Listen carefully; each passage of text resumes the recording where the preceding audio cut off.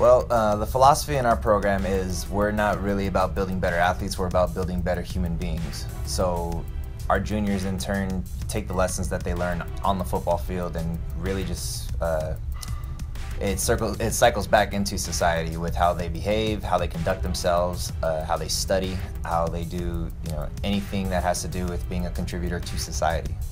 Lura Bulls blitt en organisasjon som har blitt best I Norge og I amerikansk fotball.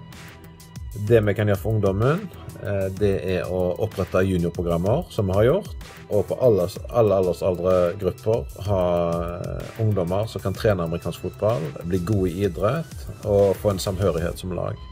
Og bidra til noe positivt, spesielt I Lura, men også I hele regionen, innenfor idrett, så ikke den vanligste idretten I Norge. My expectations are simple.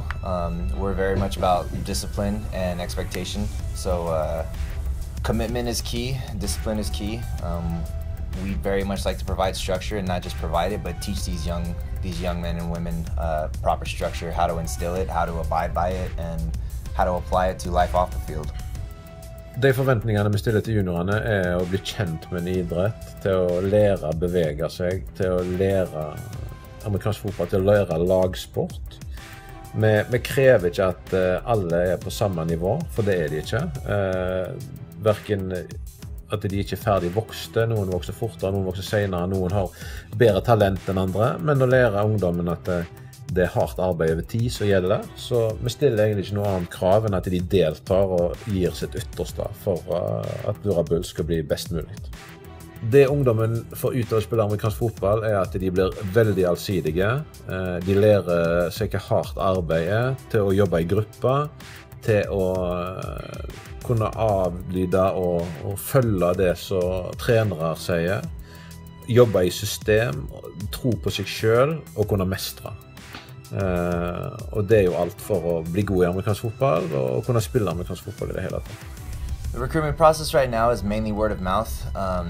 Aside from that, we have a local flag program in local schools, and we go and we introduce the sport of American football on a non-contact level and really teach the kids kind of the mechanics and the physical part before actually getting into the contact part. And for those that like it, they end up coming out and trying our program, and then we end up keeping a few. They end up telling their friends, and we just build from there. It ends up snowballing.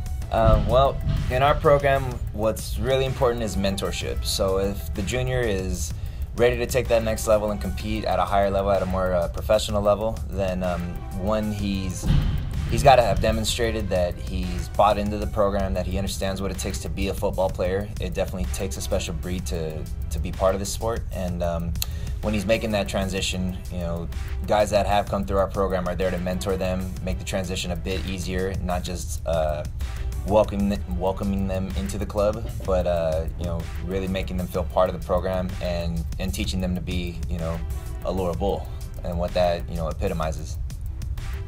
Lura Bulls fortjener å vinne høyere autokonkurransen på grunn av at vi en helt enestående idrett her I regionen.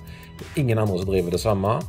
Vi for absolutt alle ungdommer. Om du høye, om du lave, om du store, om du liten, så du velkommen til oss. Alle kan bli like gode, og vi begynner å dra ganske stort publikum. Så for Lura Bulls pengene, så bruker de til å drifte videre og bli enda større og enda bedre. Hell, this is for the youth, so let's do it for the kids.